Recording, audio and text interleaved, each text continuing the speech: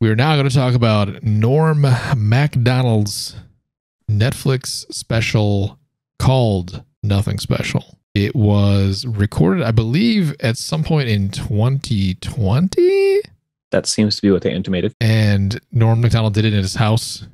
In the beginning, they say did it in one take, and throughout it becomes sort of obvious that that's true, or more obvious that that's true as it goes on. But yeah, how did you feel about it? I enjoyed it, and I wish a crowd could have seen it because I love the way he works crowds. And clearly he had space in there where he would have paused for a crowd to do a thing, to react to someone and be like, what?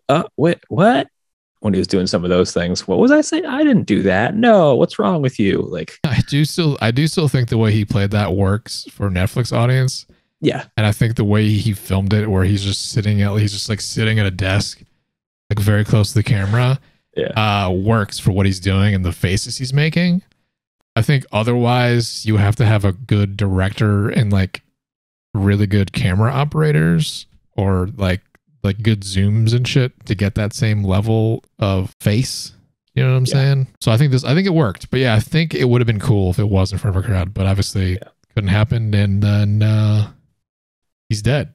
So he died. I think he did a great job in this of teetering on the line of being like right about to say something offensive, or you're thinking that he's going to, and then not doing it, like the stewardess joke.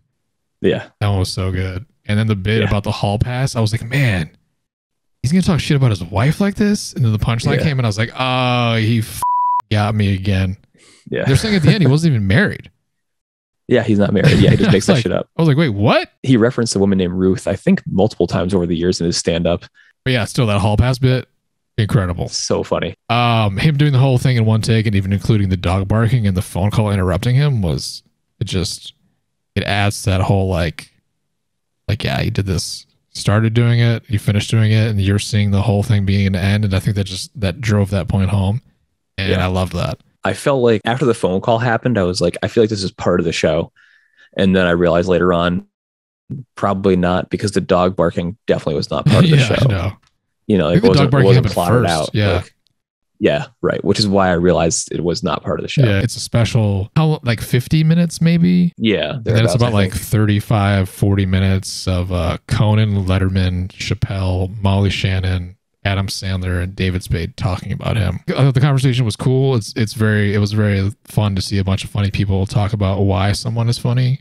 Mm-hmm. It's another thing you don't really see that often. No, because they usually just hate each other in public. Yeah, it's true. Like, now that their friend is dead, they're like, let's praise him. But like, some people do, but like, it was interesting because it's a lot of people who are like some of the funniest people that have existed throughout certain periods of time, depending on your taste, just talking about like very specifically what they think was great about certain things that he did, which I thought was very interesting, or like bits that they thought would kill and stuff like that. They were still like very critical of it, even though they're like honoring one of their friends.